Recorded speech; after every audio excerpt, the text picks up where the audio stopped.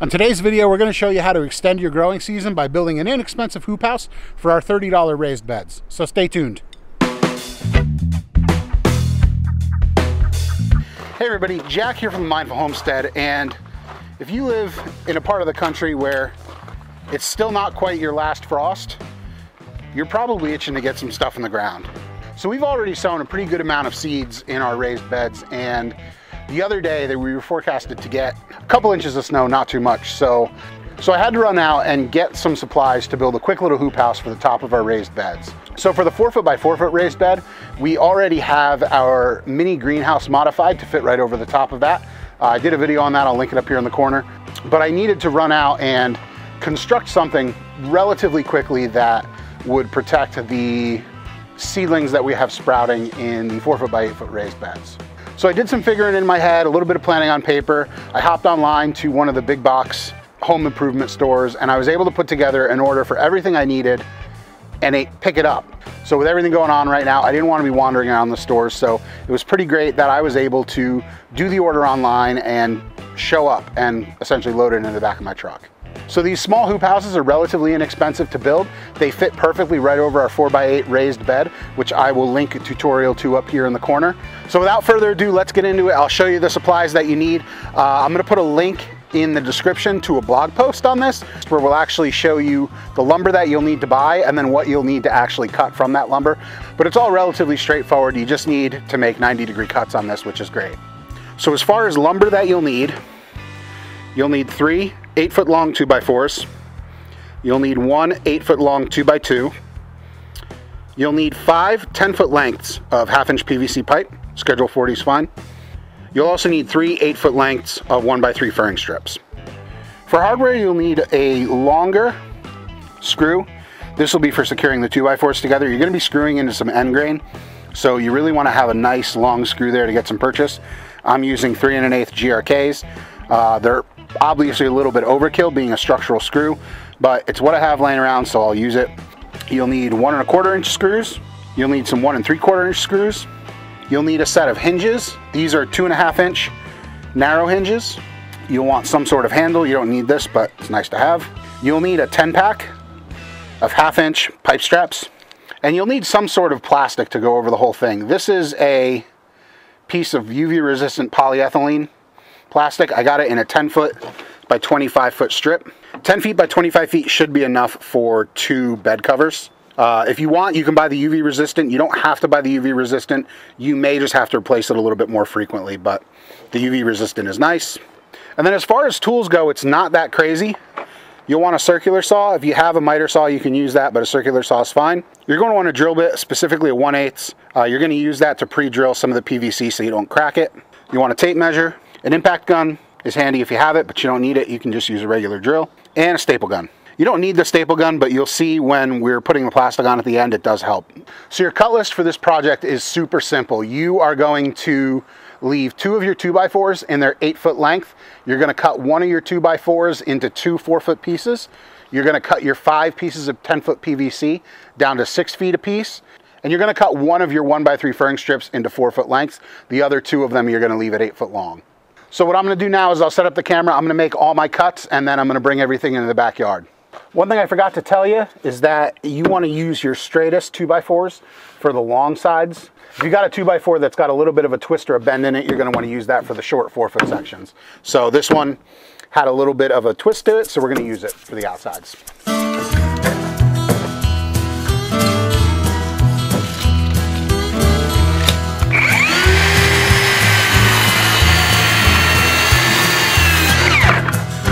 Also, always double check the total length of your boards. Sometimes you'll see a slightly shorter 2x4 or other piece of lumber get mixed in with the 8-foot section at the store you're at. Doesn't happen often, but it does happen sometimes. So if you're cutting something into 2 4-foot sections, always make sure that you're working with an 8-foot section to start.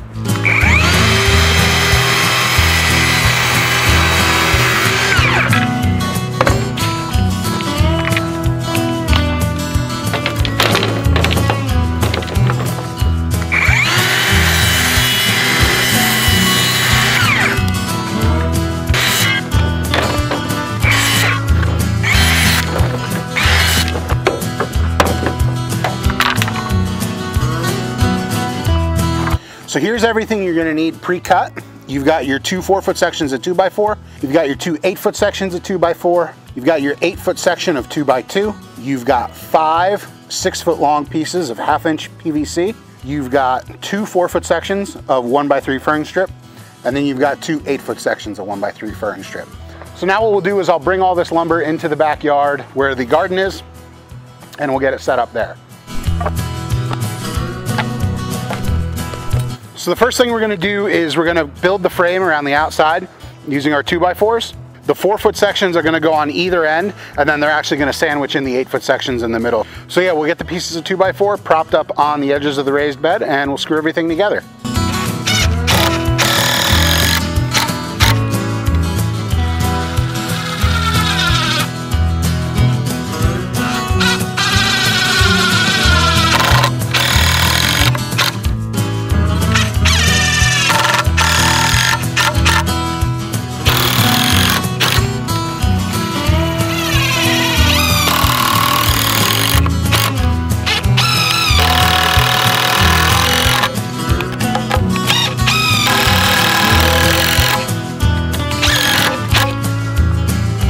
So once you get your frame all put together, you're gonna wanna put your hinges on the back. You don't have to put your hinges on right now, you can wait to do them later, but I find having it connected to the raised bed makes it a little bit easier to get the PVC into an arc, because you're gonna be putting a lot of pressure on it, and if they're not connected to the raised bed, you can actually slide this off. So you just wanna make sure that the frame that you made for the top is lined up with your raised bed underneath. They should fit perfectly one on top of each other. And then you're just going to install your hinges. I like to do them about 1 foot from either end on this back 2x4 here. You're going to use your 1 1/4 inch screws for this part.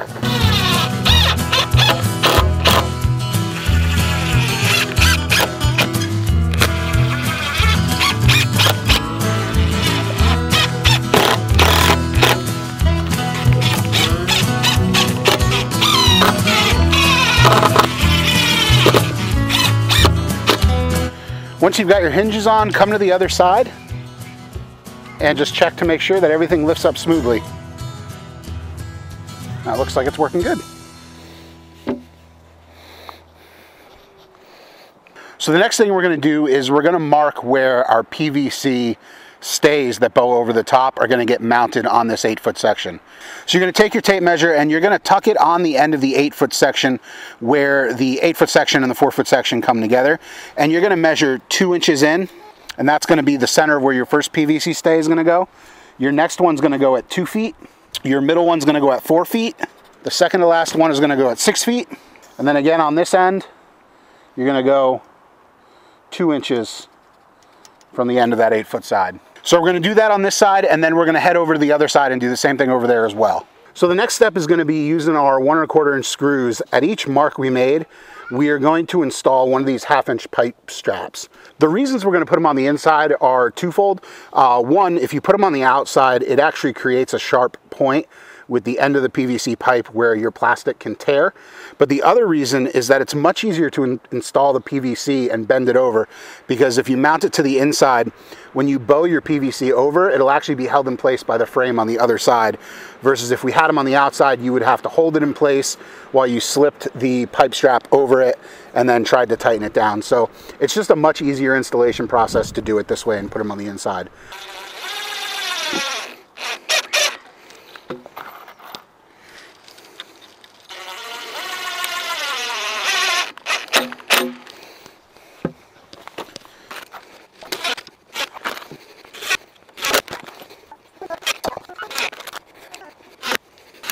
All right, so now that you have your pipe straps loosely installed, what you're gonna do is you're gonna take your PVC 6-foot sections, you're gonna put them in the pipe straps, and then you're gonna tighten down each one so that your PVC pipe is standing straight up in the air like a flagpole. So once you get those pipe straps tightened down, that's what it should look like. And the PVC should be held in there pretty good. So the next thing we're gonna do is grab each one of these PVC lengths, and we're gonna gently bow it over and tuck it up against the other side. They should stay if you just tuck them up against the frame, and then we can come back and put our pipe straps on later. If you want, you can actually tighten down each pipe strap on the opposite side as you go along, but I find that it's easier just to bow them all over, tuck them in, and then come back and then hit them with the pipe straps. You do want to watch your face while you're doing this. If one of these that's bowed over releases and comes up and whacks you in the face, at the very least, it's gonna hurt a good bit. You could probably lose some teeth or have blood drawn though, so definitely just be mindful of where these things are. So now you're gonna come back with your pipe straps and your 1¼ inch screws, and you're gonna tighten the PVC down on the opposite side from where we started it.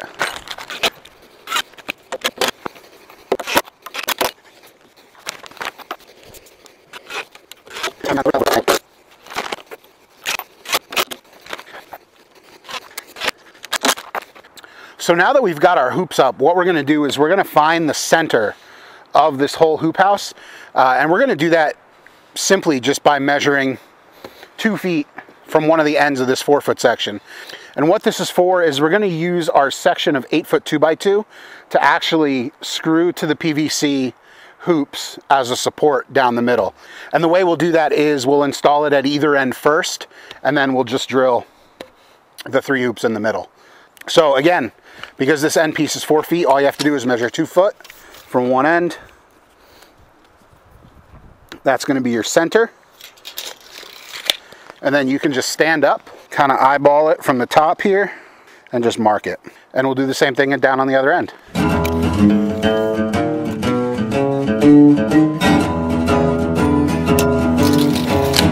This is where you're going to use your 1/8 inch drill bit to go through both the top and bottom of that PVC. Put it into the 2x2. Now on this first side, because it's at an angle right now, I have it resting down there. You're not going to want to go all the way in. This is just to hold it up while we go down and do the other side.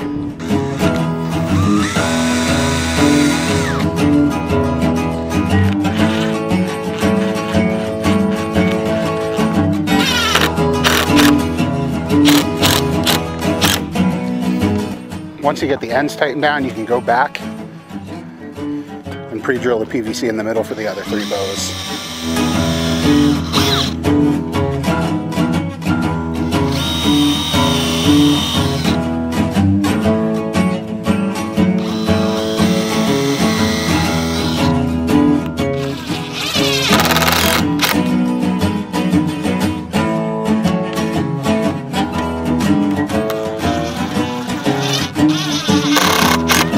Don't screw it down too tight or you'll break it like I did.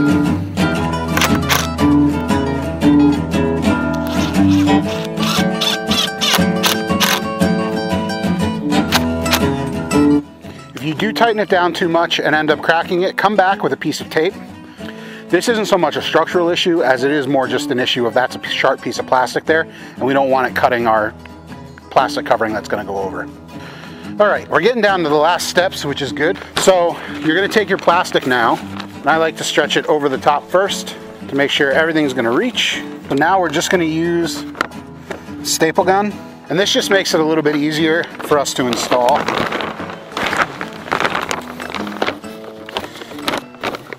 I got all the way down to this end from the other end and realized that I didn't have enough plastic. I guess what happened when I measured and cut yesterday for that one, I was a little bit off. It looks like I was maybe 6 inches off. So now I don't have enough plastic to kind of tuck down here. So I do have some extra plastic from Friday when I built the first one. So what I'm gonna do is I'm gonna use this and the Gorilla Tape to just kind of hack it together. And it should work fine. These are not exactly high stress structures. So what I'll do is I'll hack it together for now, and then next spring or later this summer when we're headed into the fall, I'll just go out and I'll get another piece of plastic. This stuff's not too expensive. So yeah, don't be like me. So your last step on this is gonna be to take your 1x3 furring strips, and you're actually gonna use those to screw in the plastic and make sure it's held secure. Just these staples, they're not necessarily gonna be strong enough to keep this from coming off in a whipping wind. So by putting those furring strips on there, they'll hold everything a lot tighter and a little bit longer term. The nice thing about them is because we're using screws, if you need to replace the plastic, you can just pull them off, and then the staples are relatively easy to pull out.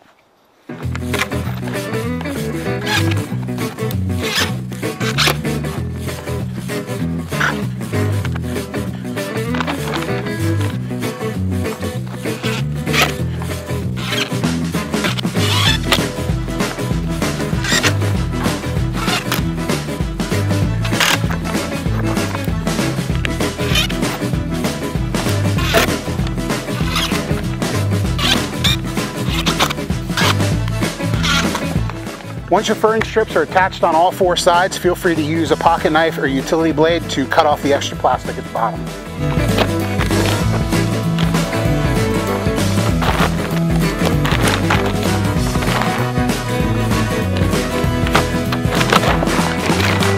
And your last step is just to install the handle.